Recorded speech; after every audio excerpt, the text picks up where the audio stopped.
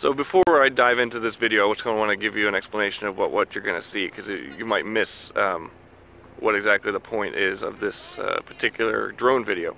As most of you know, I recently got into the drone world. I recently started flying and really loved it. And I've only owned my Mavic Pro for about a month or so now, but each flight I seem to take a little bit more get a little bit more comfortable and confident with it, and push the limits beyond what I've been comfortable doing before.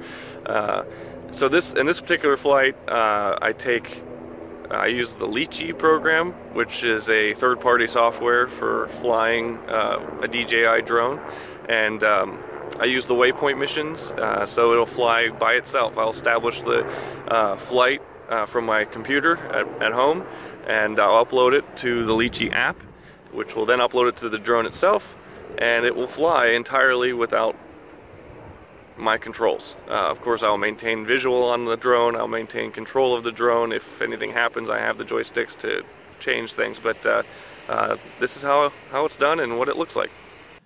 Okay, well, I should have been a little bit more descriptive in the intro, but in telling you that I actually begin this process in Google Earth as opposed to diving right into the Litchi Mission Hub on the Litchi program.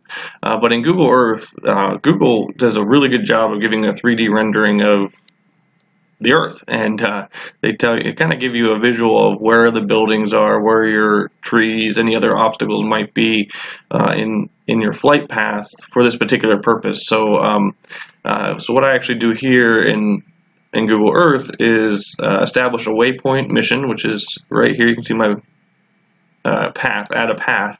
I click that. I've already done it, so I don't want to click it now, but if I were to, I created this pathway called Orbit Bayne Park. Bayne Park is the kind of a central park to my community. There's a library and a skate plaza and a big open field, lots of trees, beautiful park. And I actually live just a stone's throw from it. My house is over in this right here.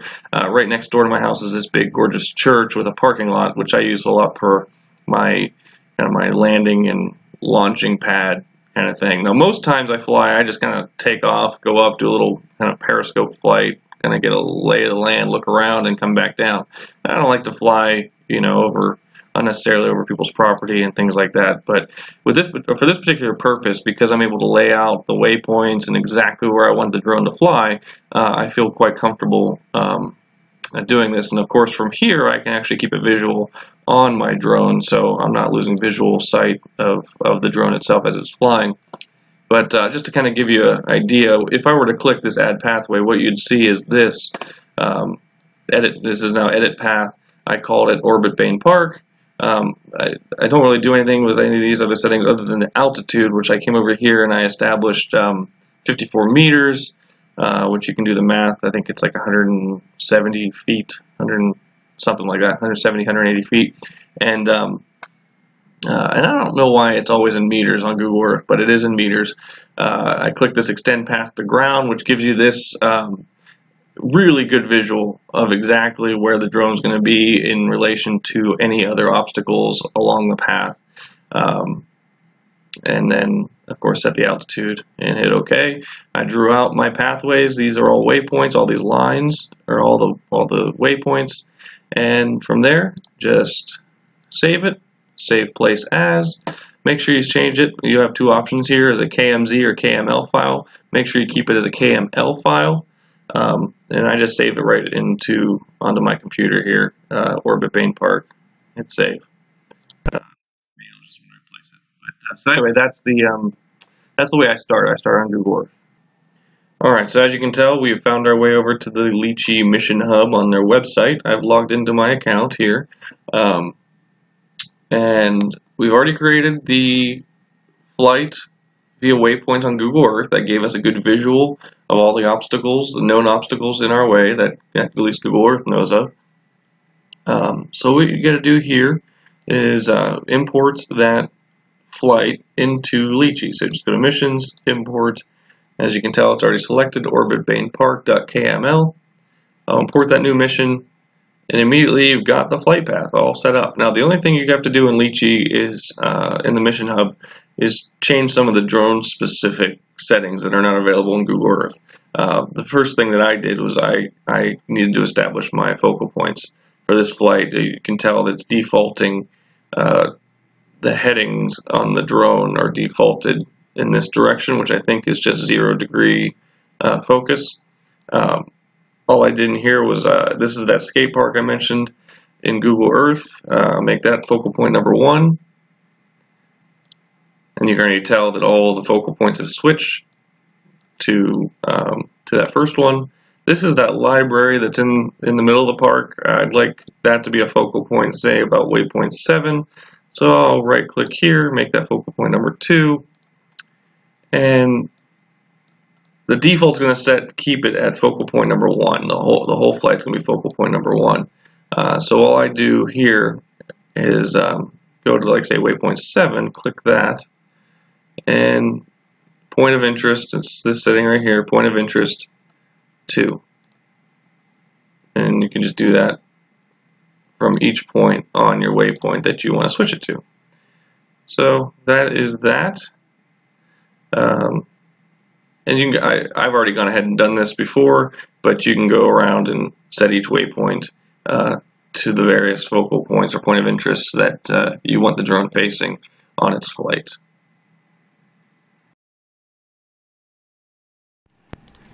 Okay, so as you can tell, we've got the drone hovering.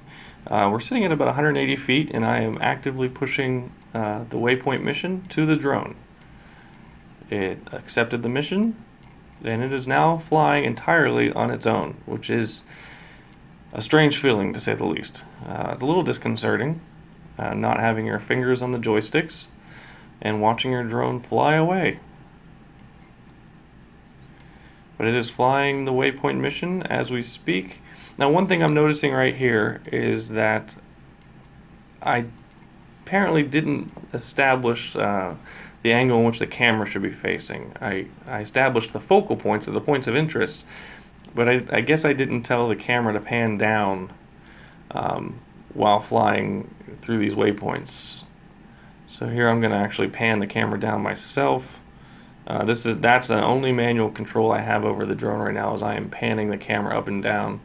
But otherwise it is flying completely on its own. There's that skate park that we talked about in Google Earth when we were laying out the mission. People skating on the park are obviously not actors, those are real people, just happen to get lucky catching them there. There's that library that that is our focal point at this point, the point of interest. That library, it's Bayne Library, is in the middle of Bayne Park. It's like the center of the community in which I live.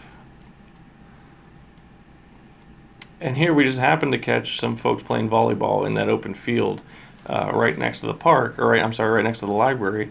Happy little coincidence. Had no idea they would be there. But again, just kind of gives you a point of interest for the purposes of this video. I often wonder if folks on the ground down there while this is happening notice that the drone is flying right over them. But there's the library again. There's kind of a little shot of the surrounding community. And we're heading towards the end of our Waypoint mission. It's actually a really short one, kind of quick, but a good first attempt. A big swing as the drone starts heading home. I wanted it to flying towards my house as it comes towards that parking lot, which is my standard kind of launch and landing pad. The parking lot is owned by the church. You can see right there, that's my daughter riding her bike around in circles in the parking lot. And at this point, the Waypoint mission is over. I'm taking over manual controls, and I will be bringing the drone in for a landing. That's the end of this Waypoint mission. Well, that's it. So that was a fantastic flight. It did exactly as I had hoped. It flew flawlessly. I still have to get used to some of the controls, some of the settings in terms of like where the camera should be pointing, gimbal controls, that kind of thing.